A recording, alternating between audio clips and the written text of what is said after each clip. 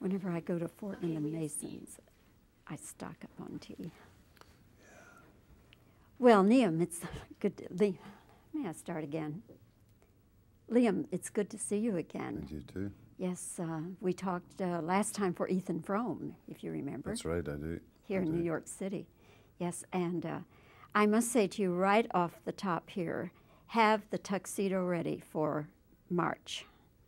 What's happening in March? The Academy Awards. Yes, have the tuxedo pressed and ready to go because I'm sure, well, surely you will be nominated. I'm washing my hair that week. Well, thank you. It's something I'm not really thinking about other than I think award ceremonies like the Oscars are important because it puts a focus on the industry. And that focus is beamed throughout the world. People go to theaters to see movies, and it helps the industry, you know. It helps all of us. So, but as regards personal nominations, I daren't think about that. I'm not competitive that way. It was a great film, Schindler's List, and it was great to be involved in it. If people go and see it, that's wonderful, you know. I hope everybody in the world sees it. It is a picture, Liam, that I must tell you, it made me have a physical reaction. I mean, it almost made me physically ill. It is so powerful. Yeah. And it's so realistic. Yeah. And just... ultimately uplifting. I mean, I know it's a harrowing film in many ways, and but it's. I think it's a great story, told by one of the world's great cinematic storytellers.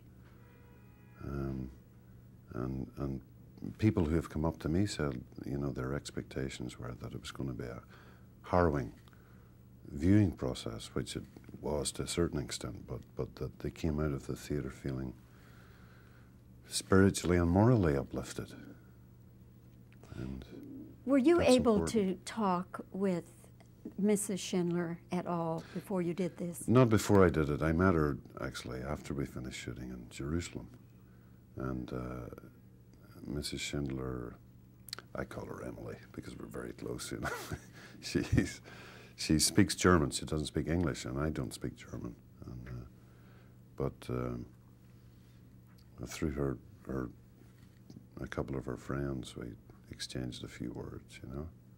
What was her reaction to seeing you portraying her husband? I suspect when I first met her at the end of filming, I detected in her eyes a certain cynicism. That's not from anything she said at all. I was very sensitive to her until I cut to 6 months later when I saw the film the other night, and she said very flattering things. I mean, I do not look like Oskar Schindler. We have a similar height, but she was very complimentary in that. You know, certain scenes, she said, when I wasn't speaking, she said I had somehow got a look in my eyes that she said was absolutely what Schindler did look like. So that was a wonderful. After that, I thought, well, to hell with the critics, you know. I don't care what they say. If the guy's real wife thinks you did a really good job, then I'll die happy, you know. It could not have been a good marriage, though, was it? Between he and her? Mm-hmm. It's interesting. People think it's a failed marriage. It wasn't. The two of them had known each other since they were children, in their teens. And I think it was as much a marriage of arrangement as anything else. The pair of them, until Oskar died, remained very, very fond of each other. They had worked very, very closely, both Emily and Oskar, in Poland and saving these lives. And they did go off together to Argentina to try and start a farm, which but Oscar wasn't able to. You know, his candle had burnt out basically at the end of the war. But it was not a failed marriage. They did not live together after the war. You know, after the Argentina affair. But I know they certainly kept in contact with each other, and as I say, until the day he died, they were very, very fond of each other. And she just accepted his womanizing? Absolutely, yeah, because I think he,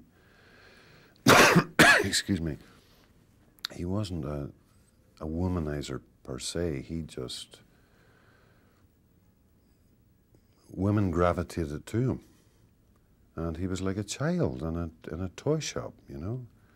Had an absolute naivete and innocence, didn't see any harm in what he was doing. He just attracted female company and didn't try and shun it in any way. And I think and believe that Emily, his wife, saw that in him. It wasn't done cloak and dagger fashion, having these affairs and stuff. It was very, very open, and as I say, he had a kind of a childlike approach to it. Well, Liam, we have used up our time, but again, it's good to see you, and congratulations on an absolutely magnificent performance. Thank you very much. I appreciate it. And I hope that Schindler's List will have the success that it so much deserves. Oh, I hope so too. Thank you. Thank you. Very good. Did you hear my stomach rumbling? Yeah? No, I did not hear your stomach.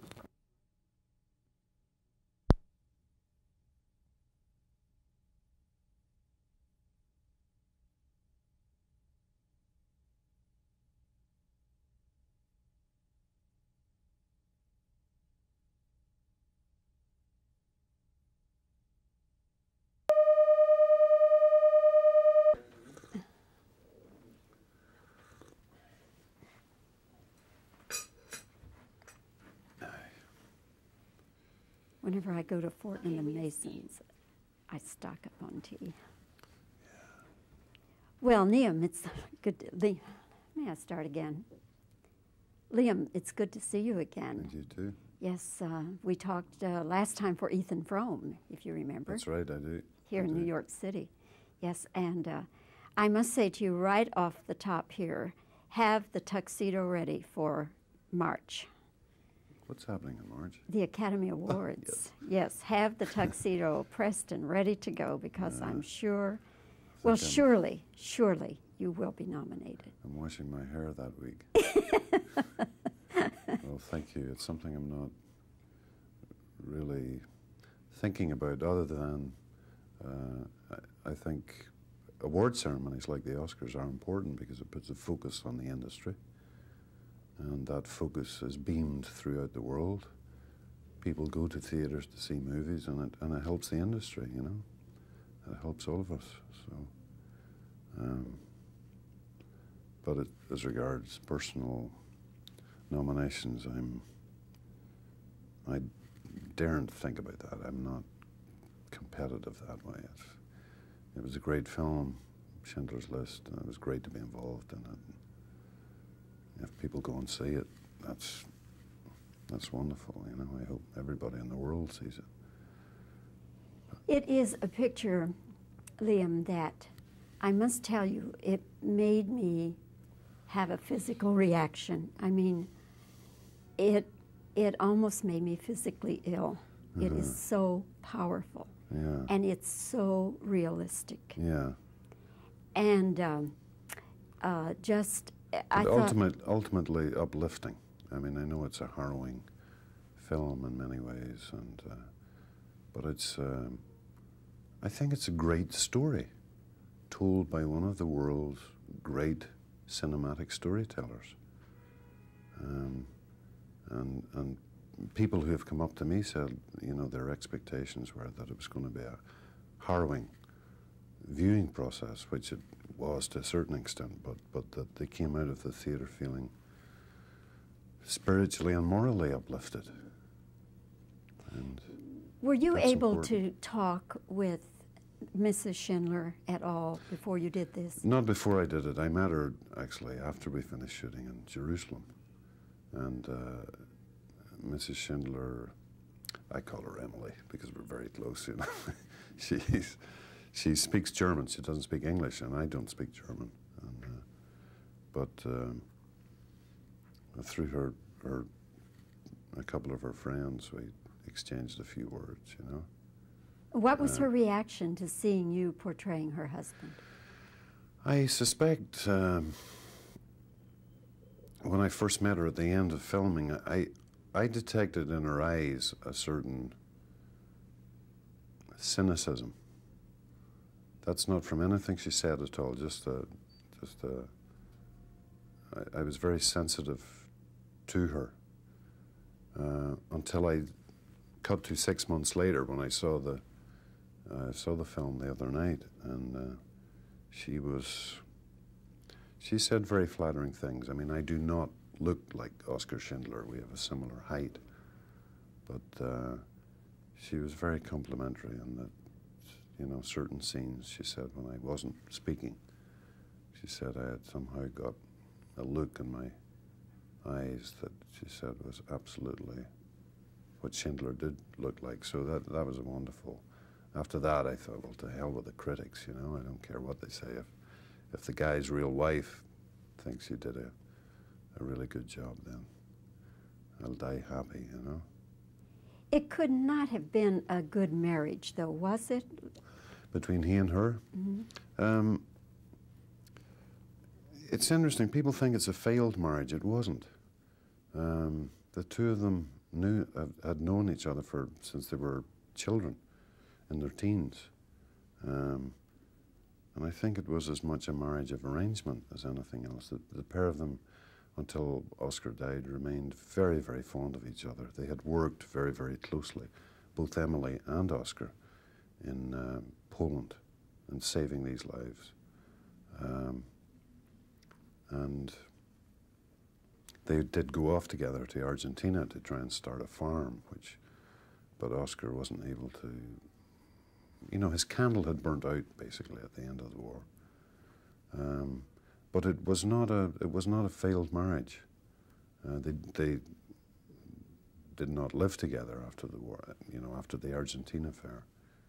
But I know they certainly kept in contact with each other, and as I say, until the day he died, they were very, very fond of each other. And she just accepted his womanizing? Absolutely, yeah, because I think he, excuse me, he wasn't a womanizer per se. He just, women gravitated to him, and he was like a child in a toy shop, you know.